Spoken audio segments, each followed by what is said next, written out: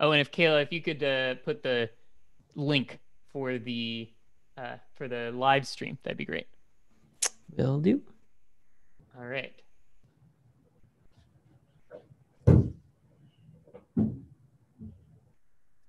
Oh, and a quick note, just for the presenters. So when you might not see that many folks in the Zoom, but there will be a good number of folks on YouTube, and then a lot of people watch it immediately afterwards. So even though there might be only like 20, 30 people in the Zoom, it's a couple hundred people end up catching the stream and the posted videos.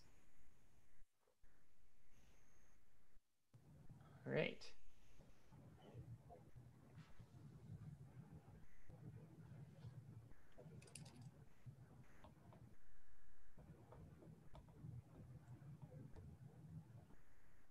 Okay, so we are live now, and let me welcome everybody who's coming in.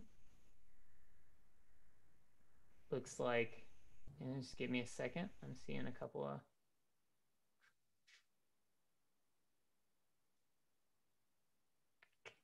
Looks like people are starting to come in. Great. Sorry, there's two Richards showed up on my screen. That's exciting. That's double the trouble. All right, let's see. Actually, Kayla, I am not seeing anybody. Are you sure you set the broadcast to Zoom? Sorry for the technical difficulties for anybody who's watching, but Kayla, could you check to make sure the Zoom thing is open? Yes. You mean the YouTube or the Zoom webinar? Oh. Because there are not any attendees. Oh. I think maybe now. I just saw we're broadcasting now to all attendees. Okay, great. Yeah, it looks like we started the YouTube stream, but not the Zoom stream, which would be a real shame not to have some of our top fans who show up in the Zoom able to see things. So right now they're coming in. Great. Welcome everybody, and apologies to anybody on the YouTube stream who had to sit through that fun tech debugging. Welcome to the Weights and Biases Deep Learning Salon, everyone. I am going to try something a little bit new this time, or actually, yeah, we have a poll. So Kayla, there's a poll at the bottom of the screen. If you could share that for the attendees. The poll this time is about attention. So the question is attention all you need? Yes, no, or what? Which are the three possible questions. The three possible answers to our provocative poll. So go ahead and answer that, and then we'll share the results when we are in between talks. So let me first introduce our first speaker. So our first speaker today is Richard Craib, who is the founder and CEO of Numerai, which is the hardest data science tournament on the planet. And recently released a new way where you can get paid for your ability to generate high quality signals useful for predicting stock markets. In both cases, you are paid in a novel crypto token based off of the Ethereum blockchain. And they've got a bunch of really great sort of corporate goals, visions, and mission that I'm excited to chat with Richard about. And he's also going to tell us a little bit about some of the details, how to participate in this tournament and what you can do to make sure you do well. So go ahead and take it away, Richard. Welcome.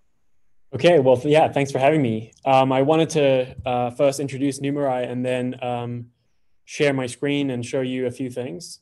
So the first thing about Numerai is that we're kind of an open hedge fund. We give away all of our data for free and allow anyone in the world to model the data that we give. So usually it's the last thing a hedge fund would ever do, but Numerai does it because we want to get the best possible talent looking at our data. So it's almost a little bit like a Kaggle competition, if you're familiar with that, except all the data is obfuscated. So you have no idea really what you're modeling, but for any good data scientist, you can still find the structure of the data without knowing what the features are. But I did want to share a little bit about what is unique about the stock market. And the most common problems that people have with overfitting in machine learning are kind of somehow way worse in finance. And this isn't very well understood by most people. And so I'll try to share some of the so this is your classic back test. It has a kind of very good historical portion where you trained your model, and then it just stops working whenever you trade it live. Your performance gets much worse. And this is the common pattern you see. On the one hand, yeah, all machine learning problems have this. If you can easily overfit a face detection algorithm and have your in-sample performance or even your holdout performance be worse than some other new set that you're shown later. But there is something special about finance where this is very common and perplexes a lot of people. So first, just to show you a little bit about Numerai's data to describe this problem. This is what it looks like. This is you can get this on GitHub. It's just called our analysis and tips notebook. And it shows all the data that we have. This is what it looks like. You have all these features, and we call them after Dungeons and Dragons names. And you also have a target. And the target variable and the features are obfuscated to you, but you're trying to basically use these features to model this target. So it seems like a very simple supervised learning problem. And if you treat it that way, you will do quite badly because there's a few things that, there's a few things that you're missing. So the first thing to notice is this column called era. Now, the big problem with stock market data is time. And there's a lot of problems with the data modeling because all the data is in different time periods. And we call these eras on Numerai. And what happens is if people ignore the eras, they think their model's a lot better than it really is. And they end up making a model that doesn't generalize very well. And so you have to kind of take care that there is this time component.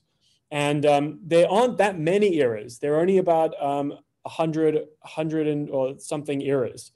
And so when you think about modeling this data, even though there's 500,000 rows, if there are very few eras are the important thing. Eras are what's unique because in that time section, everything inside that time section, that era, is happening at the same time. So the data isn't independent by row. It's only independent by era. So this is over a decade of data, but you actually have very little number of independent observations. So that's one key thing. And then the other key thing is how the features interact with each other. So what happens with most models, going back to this, is during the learning phase, when you train on historical data, what happens is your model will pick up on the best risk for that period, not the best alpha for that period, the best risk for that period. So if it was a period where momentum of common stock factor did well, or a period where value did well, these things will come out extremely strong in, say, the coefficient of a linear model that you made. And the trick in some ways with finance is kind of very strange. You have to create a model that sort of has some kind of coefficients on the features to predict something.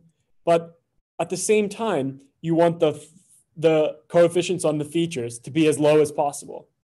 And so it's like a strange problem because you, in some ways, you don't want to have risk exposures to the features because they're really just adding risk and they're not adding alpha. So what happens on Numerai, a lot of our users do something called feature neutralization. And feature neutralization is, we have it in this example script that we give out. If you go to our website, you can download all this data for free and these example scripts. We actually include a little bit of code that does a linear projection. So what this is doing is saying, well, you've built a non-linear model, right, with a neural net, but I don't want to take on all these linear exposures to what are really just risks. And this does this linear projection, projects out these risks and leaves what's left, the really high quality alpha, the alpha that isn't just something that's in the features in a linear way. And what tends to happen if you can take off those features, then suddenly your estimates go down. You're like, well, geez, I actually don't have as good a model as I think in sample, but it's actually a model that generalizes very well out of sample. And in most machine learning, typically the feature that you like the most is the feature you really want to keep. But in finance, the feature you like the most is the most dangerous risk that you're exposed to. And you have to reduce that risk. Otherwise, your model won't generalize and you'll do extremely badly in live data. So that's kind of like a little bit of a secret about how to make your models generalize in finance. There's so much more to it. And I hope you get to take a look at the data and see some of this for yourself. Thank you. All right. Well, yeah, thanks, Richard, for that quick look at what's up with finance data on Numerai. I think the first question that I have is actually, so there's something very unintuitive to me as somebody who comes from science into machine learning about the idea that you'd want an unsparse model, right? That you'd want, it seems like this neutralizing feature exposure idea, you try and have as many small parameters across as many pieces as possible. And in science, you're often trying to find a sparse linear model rather than a diffuse nonlinear model. So can you comment on why you think there's that big gap between what works and is useful in science and what works and is useful in finance? Yeah, it's a really good question. I mean, the way to think about it is kind of like that the risks and the alphas are kind of dual. On the one hand, anything you find, any exposure you find that you think is an alpha, meaning something that has subsequent correlation with returns, it could just as easily kind of turn around. And so if you want to operate it's almost like you have the assumption of, well, the market's actually efficient to every single feature that I have. Of course it is. Everybody's going to have learned from the past data. So what actually will generalize is when I decorrelate myself from those basic factors and make a hedge fund that's quite differentiated from all the exposures that everyone else is taking on. I see. Yeah, because I think the motivation in science is to find a causal model of what's going on. That is, if I find something that's sparse, if I apply a sort of like Occam's razor, then I'm finding something that's the real underlying model that causes these the phenomena that I'm observing. But in finance, you don't necessarily want a causal model, right? You want a really good predictive model. Exactly, and what we see in our data is if you, in some ways, the less you know about how your model works, the better. It's somehow especially good for machine learning. A linear model, like I said, would only have just positive or negative coefficients on the features. And if you took those down to zero, you'd have nothing left. But a nonlinear model, there's actually something left, and that's often the gold. And that's what we want people to focus on learning, because that tends to generalize better. Interesting. And so then how do you see, so there's this idea of neutralizing feature exposure. How does that play into this new Numerai signals tool that you're putting out, or this new sort of kind of contest? Yeah, so Numerai signals is a brand new thing we launched just about 2 weeks ago. And like I said, with Numerai, we give out all of our data. And our data is kind of expensive. It's this high quality data you probably couldn't find, but it's all in this obfuscated way. But there are people out there who maybe have some of their own data already, and they have cobbled together some Yahoo Finance data and combined it with some Bloomberg data, and they've built their own signal out of that. And we want to say, well, if you have a signal like that, you should come to us too. We also want signals made on data that isn't ours. And that's what numerai signals is. You can come and submit your signal to us and get rewarded for it. But the twist is, we are not really looking for a signal that is really correlated with return, really predictive of return. In some sense, because we already have a lot of signals that are predictive with return. So if you bring a model that we already have, we kind of think we should pay you 0. But if you bring a model that is uncorrelated from everything we have, i.e. neutral to everything we have, like a projection off everything we have, and also still has alpha even after we do that neutralization to your signal, then you really have something. And that's much more valuable. And we pay a lot for that.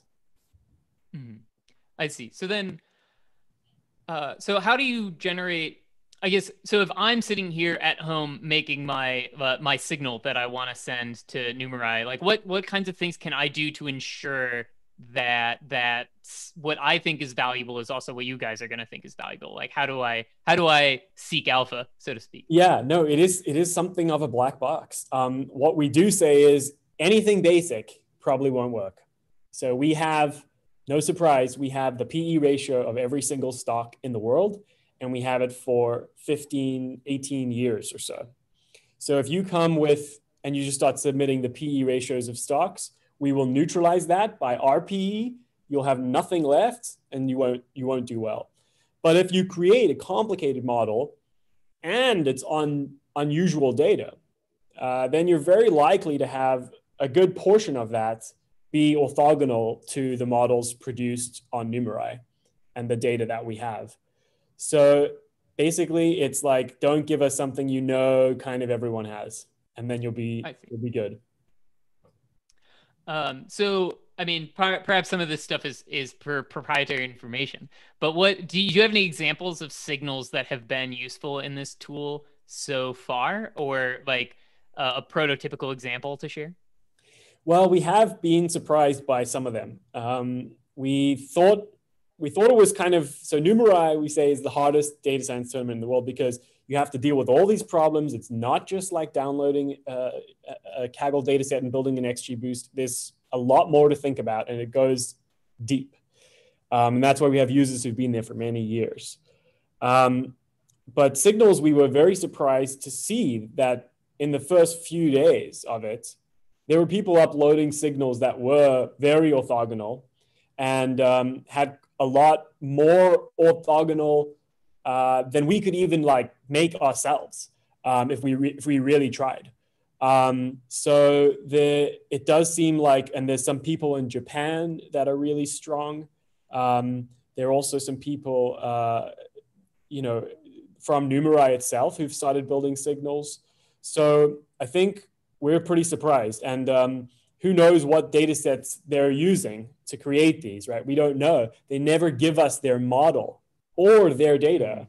They're only giving us the output of their signal. So it's kind of cool in a way, like we don't really know what they're doing to generate these things. I see. Interesting. Maybe, so I guess one of the famous examples of the application of machine learning in finance was, predicting crop yields months ahead of time using satellite data. I forget who the people were who did that. I don't know if you recall. So is that the kind of thing that generates the signals that you would be interested in? Or is it maybe a little bit more financial data? Yeah, I think that is always kind of like that's a bigger story than it's like real. The main alternative data that you want is going to apply to lots of stocks. And so if someone told me something about one stock, that's not a quant model. That's not a signal. That's just someone's stock tip. And Numerai signals isn't for that. It's for like broad cross-sectional. You have some data that applies to 5,000 stocks. And it could be some NLP signal based off Twitter, or it could be anything, but usually it's got to be really broad for it to be valuable. Because we never put the fund in one stock, right? So we need broad. Right, certainly. That seems. I don't know that much about finance, but that sounds like a bad idea. Yeah. So we got a question in the Q&A, and I actually encourage folks watching on YouTube and folks in Zoom to post in the Q&A or in the live chat to ask questions, and I'll forward them to Richard. So the question is, how is this orthogonality assessed? Like what, you've given a couple of examples of ways to think about what this orthogonality means. It's sort of uniqueness or originality. What more can you say about that? Well, that code I shared earlier was super, high level, but the code is exactly what we use, but we do it with every single feature that we have. So there are about 310 features that we have, and there are also what we call like 9 risk factors, like country risk or sector risk, or because if someone posts a model that it really only did well just because it had exposure to the tech industry and the tech industry happened to do well, that's again not what we're looking for. It is, and mathematically, it's making this linear projection. It's regressing out all the linear exposures that you have to the things we have, and what's remaining is what's valuable to us. I see. So you mentioned, I guess, NLP signals maybe of behavior of users on social media. Those sound like useful features. Any other thoughts about what things might be orthogonal? Yeah, I think NLP is quite a big one. It's one I'm quite excited about. We actually did buy some news sentiment data, but they kind of mess it up. And if you look at it from whenever we go talk to a new data vendor, they say, "Oh, we have all this data. We test it. It's got no original compared to what we already have." I like that we're putting it out to the world and saying, anyone can kind of be a data vendor to us and provide anything. Mm. But NLP is the one I'm kind of the most excited about. And we have a user who's really experienced with NLP and has even written some Numerai jokes with GPT-3 before to show us. And I think it's not really, like I said, I'm quite skeptical of the alternative data craze. There's a lot you can do with kind of very good modeling on normal data. And there's a lot of text out there that companies have to produce about their funds or have to make statements about their companies. So mining that data, because it's already quite structured, I think there's quite a lot even there that we wouldn't have and that would do well. Yeah, I guess what I'm kind of aiming at is you in your Numerai Signals blog post on Medium, you asked sort of where is the next Ken Griffin, and it seemed like one of the motivations you had was this idea that the power of crowds of people in garages with internet connections to find signals. So I guess what do you think those next Ken Griffins? It seems like alternative data sources aren't the right thing. But what do you think those next Ken Griffins are and should be working on? Well, the other side of it is that Numerai Signals is just 1 week long predictions, whereas Numerai is 1 month long. And so there's actually a lot of things that work on a 1 week time horizon that would not work on a 1 month horizon. And a lot of that is actually technical data, which is data that's kind of built from the price series. And oftentimes you can have a very good technical model, but because it trades so often, you don't really make money after costs. But technical features would be great. And we don't have lots of technical features at Numerai. And so I would say what's quite nice about that is anyone can make those. You just need the price. And there's very easy access to get the price data. And then you can make your own technical features. So I think a lot of models will be like that. Interesting.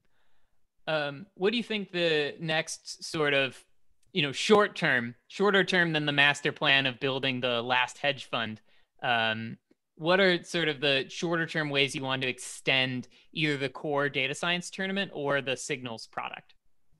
Well, it's just 2 weeks old. It's doubling every week so far, but it's just 2 weeks. We think there will be a lot of staking there. There's the way Numerai works is you stake your models. Numerai has $5 million or so, maybe $4.5 million staked. Signals just started, but has $24,000 staked. A year ago, all of Numerai put together was $20,000 staked. So it's really grown a lot. And the main focus is on those two things for now in the medium term. And the one thing we've also been building for a while, and we haven't taken on capital to our fund. So at some point next year, we'll probably do that. But ultimately, the fund is really just for institutional investors, and it's not really open to the public or our users. But I think the exciting thing is the master plan, the monopolize intelligence, number one, monopolize data, number two, which is what Signals is about, getting external data in. And the third thing is monopolize money. And so we're kind of going step by step. So there's this investor who you may have heard of. He lives in Nebraska, so you might not have heard of him, but Warren Buffett, who says that you should only invest in companies that have moats. So what do you think are, like, as you mentioned, monopolize shows up in the master plan of Numerai a couple of times. So what do you think allows you to sort of build those moats to protect your monopolies in data and in intelligence? Well, I think you can make, monopoly, it's has negative connotations, but it's a kind of good word, I think, for what we're trying to say. We want to be the best data science community and the most high paying and rewarding community. And we've already paid out over $40 million to our data scientists. There are a number of millionaires from Numerai. And not only people know that, and I think the community is the whole thing. We don't trade our own model. If you decide to rip your data out of Signals, we don't have it anymore. If you decide to pull your model out of Numerai, we don't have it anymore. So we're really relying on the fact that we can make these incentives that bring a community together. And because they're staking and engaged and making a lot more than they could in other ways, it's going to get really big. And there won't be a reason to quit. And I do liken it's kind of like to a Bitcoin. Like you can think of our users almost as being the miners of Bitcoin or something. And they're doing data mining on our data, and then they're earning our cryptocurrency. And it's very sticky once you get a lot of miners. It's suddenly, well, this is the best place to be. Why would I move?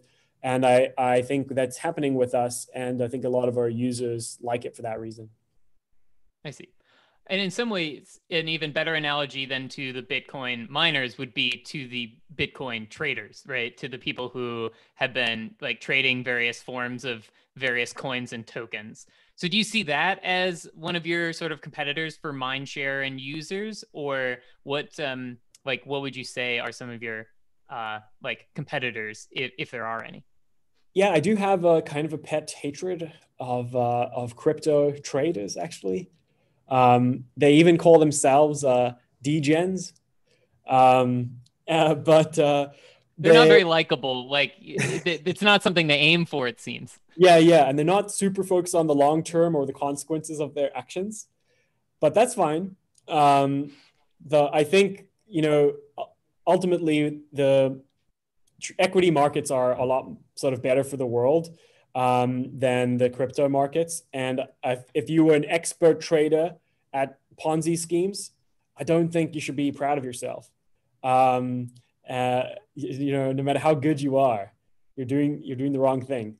So I think some of our users are very interested in crypto. Obviously, we have a cryptocurrency, so I don't hate crypto all through and through. I love the applications of crypto and the fact that you can use it to build communities and do things like staking.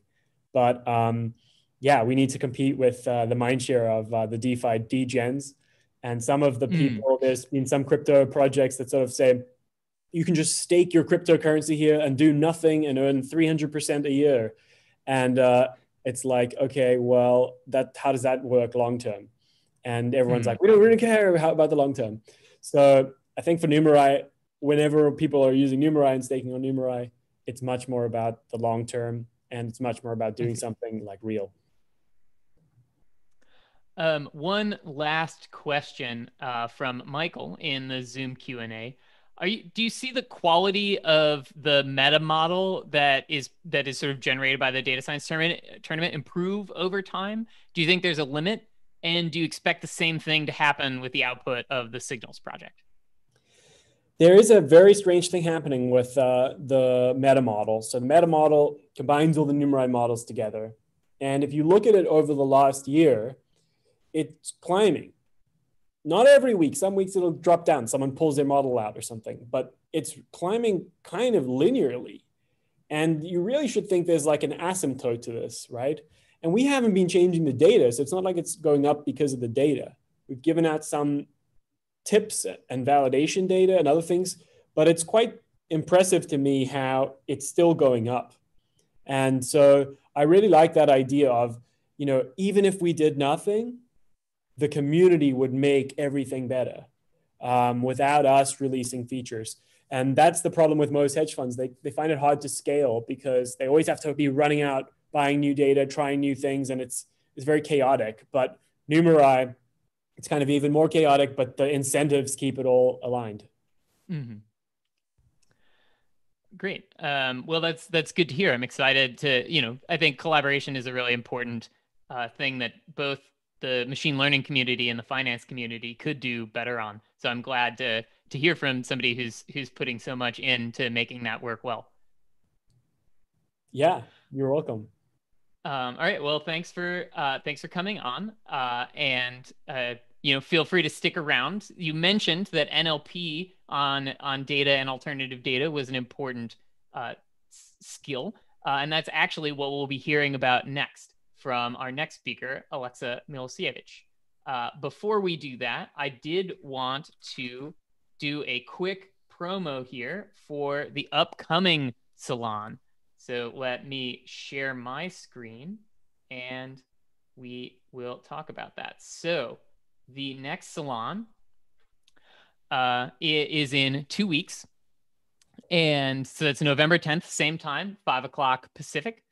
The two speakers, one will be Chirag Agarwal. So he'll be talking about variance of gradient, a new technique for detecting outliers and estimating example difficulty. We had the other author on just 2 weeks ago, Sarah Hooker, but she ended up having to talk about one of her other really exciting papers on the hardware lottery. So Chirag's coming along to talk about this variance of gradient paper. And then I'll be giving a talk. I also talked, I guess Sarah was maybe a month ago. I also talked 2 weeks ago, and I had so much fun, I think I'm going to do it again, about what you can learn by learning to multiply by 1 with machine learning, using that as a sort of demo or basic question, a toy example, if you will. Then just so you know that we do these salons every 2 weeks. There's lots of great ones out there. I mentioned the one with Sarah Hooker. We had Hannes Hapka from SAP Concur. You can see that. All these are recorded and put on our YouTube channel where you can review them. So that's Weights and Biases on youtube.com. And if you want to engage with the community that comes to these events, that ask the questions, we gather together on a Slack forum, the Weights and Biases forum, bit.ly/Slack forum. We have people on. Anthony Goldblum, the CEO of Kaggle, came and talked. Piero Molino, who's at Uber working on their AutoML solution, came and chatted with folks. Robert Nishihara, who is the CEO of Anyscale, is a lurker in our forum and occasionally emoji reacts to people's posts. So we've got a lot of interesting folks in the forum, and you could be one of them if you come through. So that's all I had to share about our community. One of those community members is here today. That is Aleksa Milosevic, who is here to talk about a really cool tool for the automation of project management workflows with natural language processing. So Aleksa is going to tell us a little bit about how they made this tool, this Jarvis tool, run blazing fast without hurting its accuracy. So I'm really excited to learn some of these tips. And actually, I hate to do this, but I do want to end the poll and share the results just before we do this. Speaking of natural language processing, the controversial question in NLP these days is attention all you need?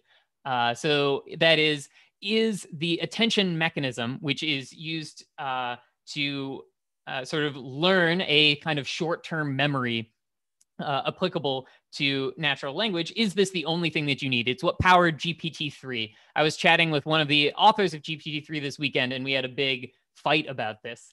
And so he believes attention probably is very close to all you need. It looks like from our results that the people who are familiar with this question on it by a 5-to-1 ratio think it is not. So thanks everybody for answering my provocative poll. And thanks Aleksa for coming in. Go ahead and take it away. Yes, just a second. Let me share my screen. Okay, here it is. So hey everyone, I'm Aleksa and I am co-founder and CEO of Jarvis. And I will be talking to you about how we made our project management software run with NLP fast, and how we actually don't even need UI that much anymore since we started using NLP this way. So first of all, we've all been witnessing some of the big milestones happening, especially in the last few years in NLP. And especially since BERT came out, there has been some increased interest in conversational AI. And with this increased interest came more NLP in production. So conversation, it slowly started turning from, is this even possible, to how can we make it better and faster and actually run in production? So with Jarvis, we've encountered many problems related to, especially to inference speed. So we had to solve them fast just so we can get them to our users.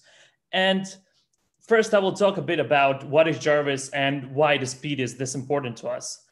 So Jarvis automates repetitive parts of project management using natural language processing and makes getting information in and out of the software available with a single sentence. And since there is a gap between what employees want, and that is the focus on their work, and what managers want to have as much information to draw conclusions from, this gap becomes even wider with remote and asynchronous work. So as we can see on these graphs, what we do is try to take away all the communication between managers and employees themselves, and go through Jarvis, all of this communication and data processing so that we can just work remotely and asynchronous. And we do this with a system of smart notifications from which you can update work through either text or voice and receive status updates without even slightest need to go to UI and fill out forms. So we analyze all this information and present it to managers in a way that they can find useful and draw conclusions from.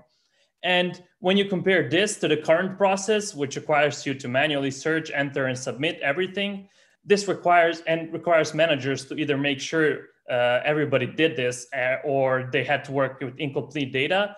We can notice like how much time can be saved. But to do this, we have to have our conversational AI actually work in real time. And for this, and not only real time, but of course be accurate.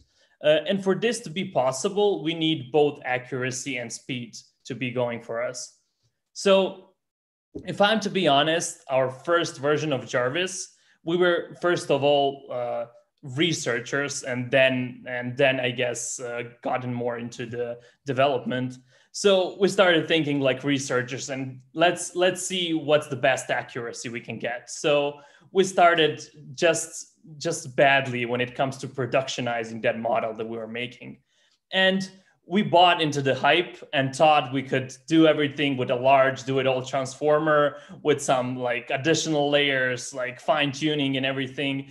And we've written all the code sequentially, especially like the pre and post-processing code. So we didn't really care about anything away from that model. So we were just being like, okay, we will build one big model with all the data that we have gathered crammed up into it. And this will give us great result because all of this data is connected and all of these tasks are connected. And we did get good accuracy, but our whole process from users sending the message to them receiving the response, it took around 10 seconds. And that's only for one conversation. If there are like concurrent conversations going on, this request takes even longer and performance just started rapidly going down. So we knew we had to improve this and that we couldn't do like full production with this type of model. And I mean, first thing that comes to our mind in this case is just, we were testing this out on CPU. Let's see how it works on GPU and see if this is a good enough option. And it did improve. but not nearly enough for this option to be viable, because it would be a lot expensive, since we would still have to have a lot of GPUs for a lot of concurrent conversations. And we also like try to code things a little differently, like vectorizing the code wherever we can, list comprehensions, generators, just trying to follow, I guess, good practices when it comes to running the Python code faster. But the thing is that we were using too much data science where we didn't have to, and especially machine learning. And we weren't specializing parts of our system enough. We wanted to do everything sequentially, going to our big model that works so great. And I mean, everybody gets excited when they get this one big model that can do so many things. But we knew we couldn't get this to users and get them to use it this way. So we had to stay back and think, how can we redesign the system to work better for us? And the little things that we didn't care about during the research really started to matter when it comes to using this model in production. So wherever it didn't hurt to the accuracy, what we started doing is breaking down the models into like atomic inference. So what I mean by that is we actually wanted one model to do its specific thing. And like the lowest possible specific thing. Like if we can boil it down to simple classification, that's what we are just going with. And we a bit stepped away from deep learning for some of the models. Some of them, of course, still have to use it, especially like those BERT-based models. And even like in some parts, we even like totally stood away from machine learning, data science, and some we just did like statistical models, let's say. And what it turns out is not that it only made it faster, but it also made it a bit more accurate when we use statistical models where we can. So, but I mean, of course, when there is context involved and everything, we can't. But for example, if we have to match like closest name to the one that was misspelled, statistical models will still better than that. And like, unless we want to do like complete, like for English names, we can do that. But for some names that aren't that common in data sets, we had to do some statistical models. And the second thing we did is just what I mentioned. So moved away from deep learning when needed and when possible. We also started harnessing power of concurrency.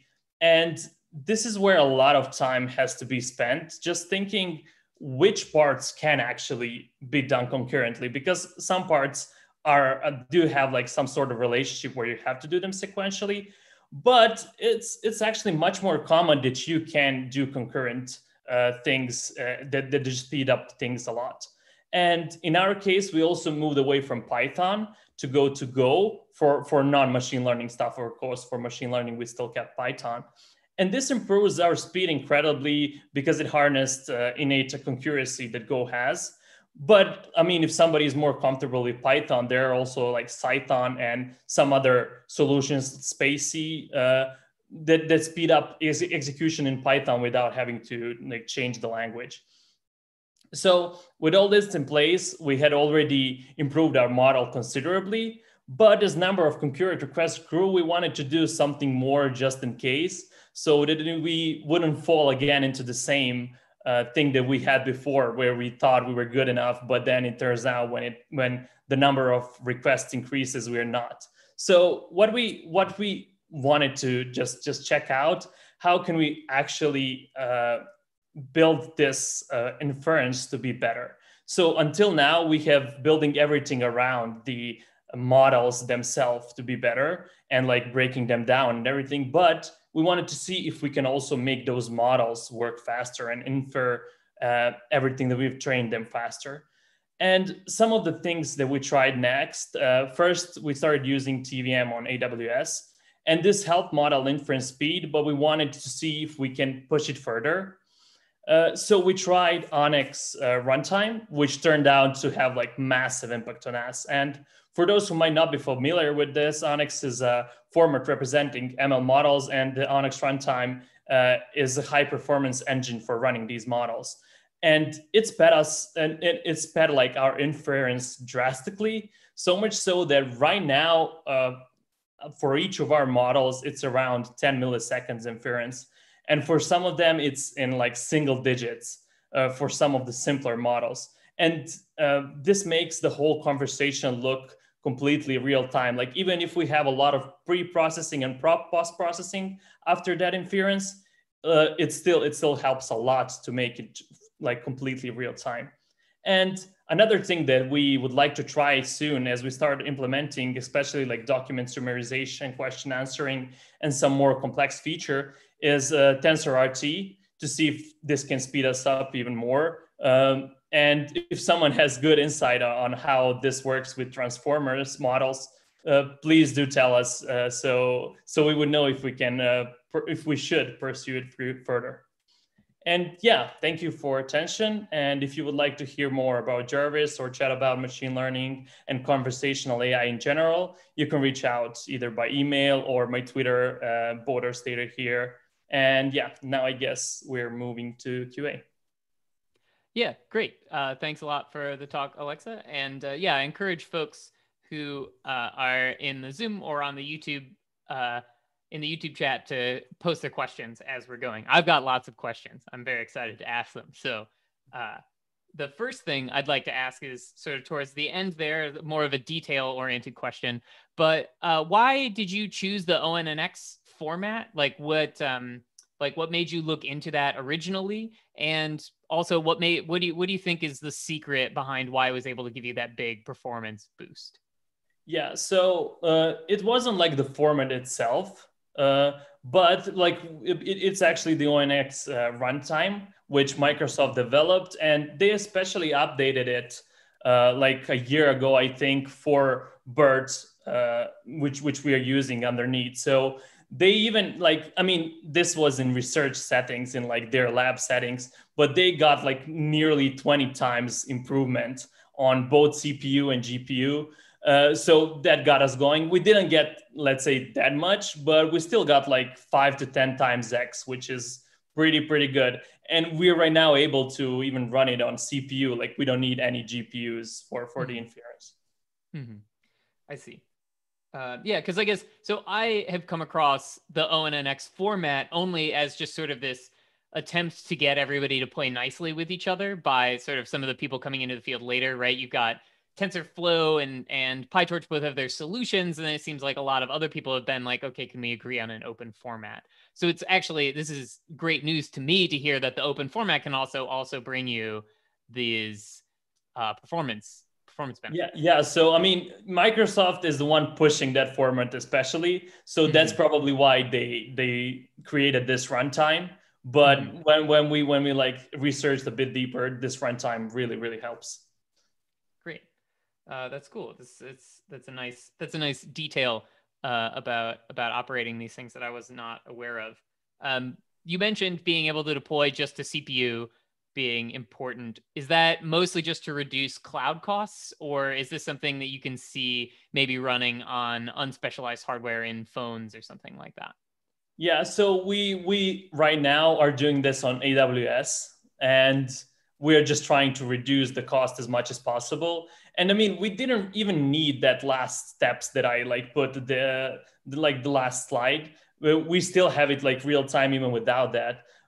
So when we implemented this made it like it gave us a lot of space to just go completely away from GPU for now, at least.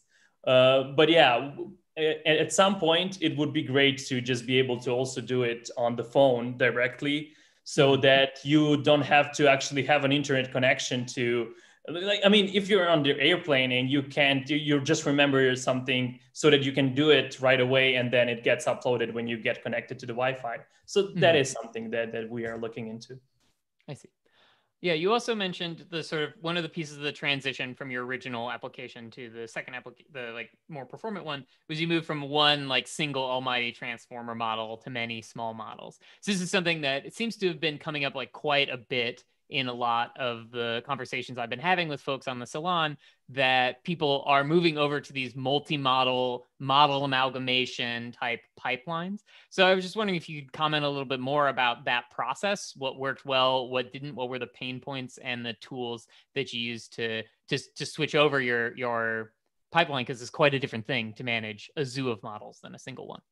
Yeah. So at first, let's say we saw that a lot of people in the beginning, since we started working on this in the early 2019. So a lot of people at that time were just taking it straight away. It was probably hype, but everybody was like, yeah, this is a silver bullet.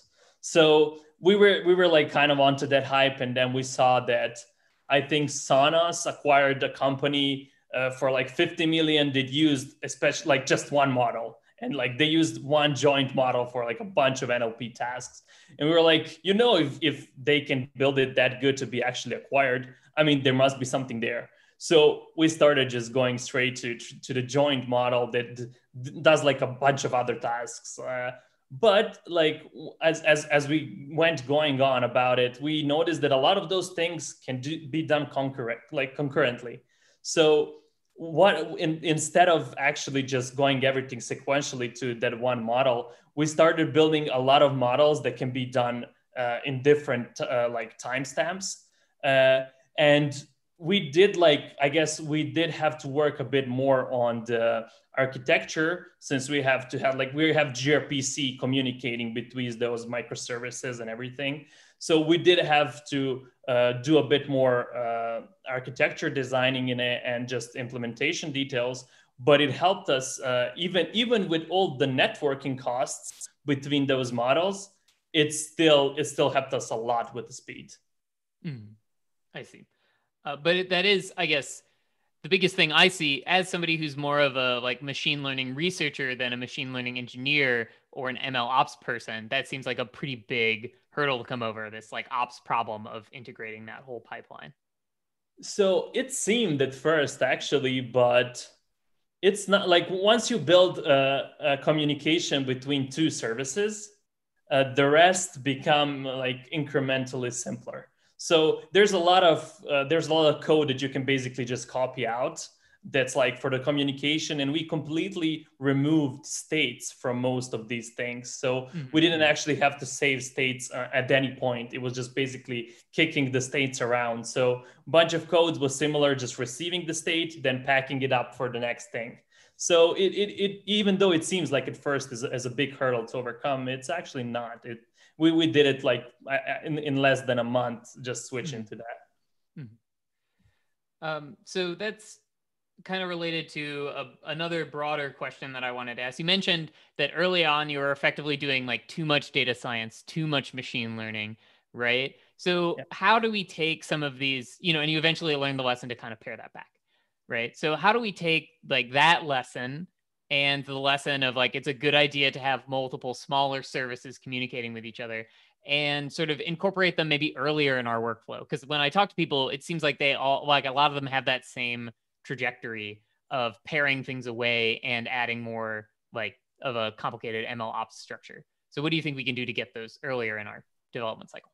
Yeah, so I mean, for us, it was just, I guess, trying it out and seeing what works, what doesn't, and probably like everything won't work the same for everybody, but just trying to think, what can you break down as for the like multiple, like which parts can you break down into simpler problems? Like you don't have to have a silver bullet, and you usually can't have a silver bullet for everything. So just trying to think what can you and how can you break down this problem into much more like smaller problems. And then also, are those smaller problems actually best solved this way? So don't think like just try not to go with the feeling, let's say, but actually the reasonable explanation. So we were like, yeah, machine learning is totally going to kill it here, but it turns out that it doesn't. And like statistical models are much better matching like misspelled names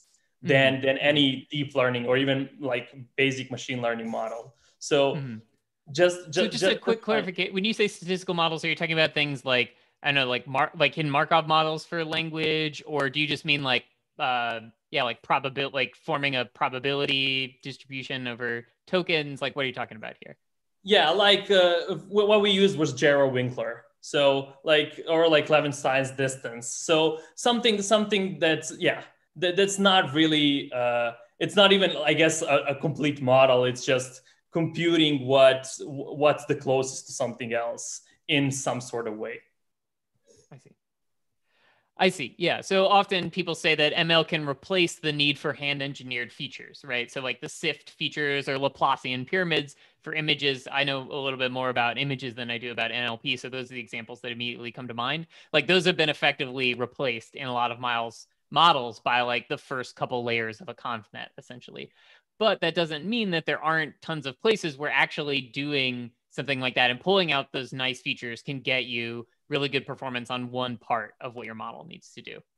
Yeah, exactly. And I actually started as a computer vision engineer as well. So when it comes to that part, even though for hand gestures, we did use deep learning. So, but like for some kind of to actually detect some things like movement or something like that, we used a bit simpler models. So, I mean, it was like 5 years ago, so I'm not that like great remembering exact details, but I actually do have like a patent for a shelf during that time. But yeah, I'm much more into natural language processing right now. Yeah, so I guess I did want to get a little bit of your opinions on what's going on in natural processing these days, natural language processing these days. So the zeitgeist now seems to be like transformers are it. We just need to get like the attention mechanism. We need to find a way to make that efficient.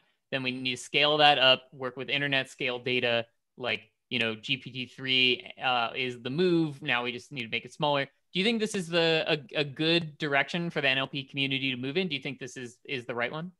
So I think it depends on what actually you want NLP to do. So if you need NLP to just analyze the text, extract some information from it, and just that sort of things, that the transformer can be really great, but just like you said, like getting more data, making it more sophisticated and everything. But I don't think it's a solution to a broader problem of language. So I don't think that actually it can solve communication that isn't, let's say, even like you don't know what's going to happen. It's not really predefined, but it's not like an actual conversation going on, since like it can just spew out anything that it read from the internet, which can be good, bad, terrible. It is, so whatever is the most common connection with something else. So it's not reason communication per se. I see.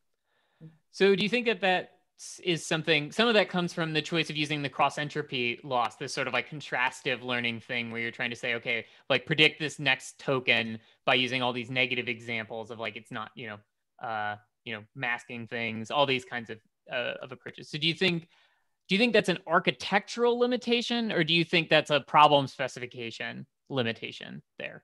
So for me, I think it's actually like the problem specification, since it's completely different to have some sort of